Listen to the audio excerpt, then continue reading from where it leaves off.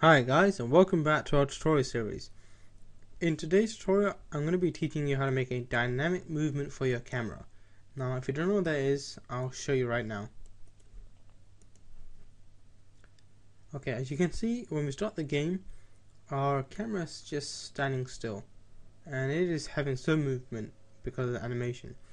But if I look left and right, what's going to happen is my camera is going to rotate on its Z angle and rotate towards what direction I'm going to. So if I'm going to my left, the camera rotates to the left. If I rotate to my right, the camera rotates to the right. Now it might be hard to see, so I'm just going to go back out and beef up the angle. I'm going to go for a 32 angle degree.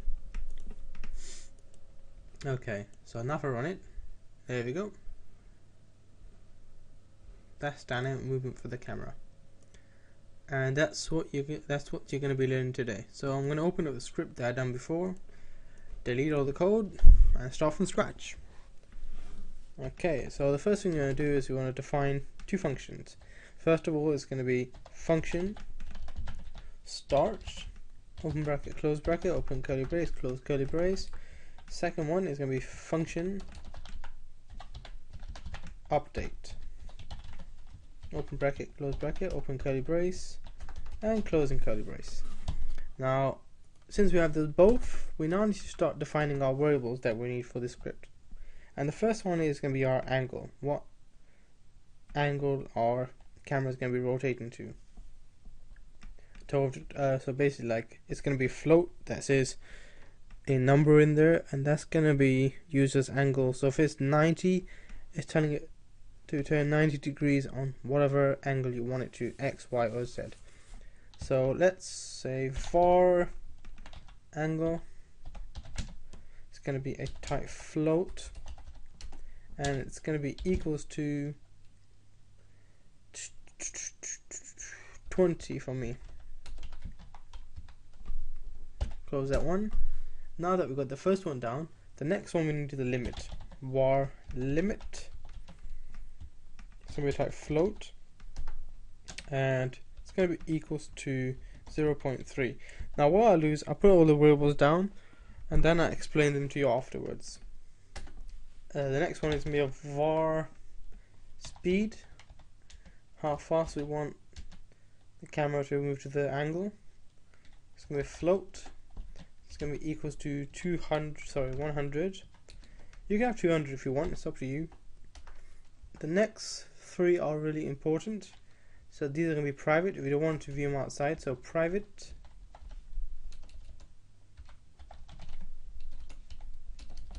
oh, butterfingers today.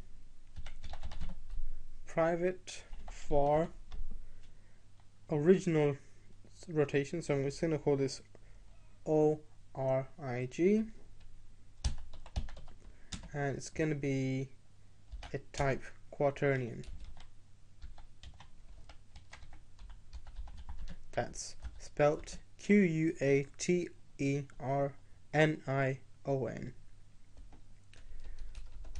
Okay, I want to copy this 2 more times, and I'm going to place them underneath this one and that one.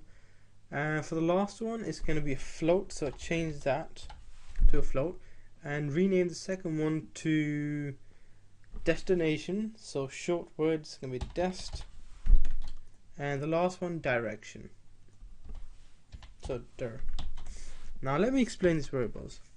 Okay, the first one's self-explanatory. So this is just the angle it's gonna move towards. So 90 degrees and whatever. It could be X, Z, or Y. It's up to you. The next one's a limit.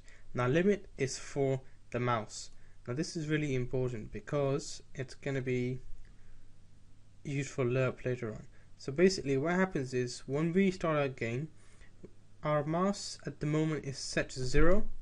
I'm not running the game, just telling you what happens. And if we go to the right, or if we move to the left, this engine gives it a value. So it could be right, could be -1, -2, -3. Left could be +1, +2, +3, or it could be the opposite. And we want to say if the mouse movement is greater, mouse movement on the X is greater than 3 or less than 3, we want the camera to rotate on either side. So let's just say our right is a positive number, so positive 3 if it is. We want to turn 20 degrees on the Z axis, so that will give it this direction. And then if it's on the left, do minus 20 degrees on the Z axis. So that's what limit's for.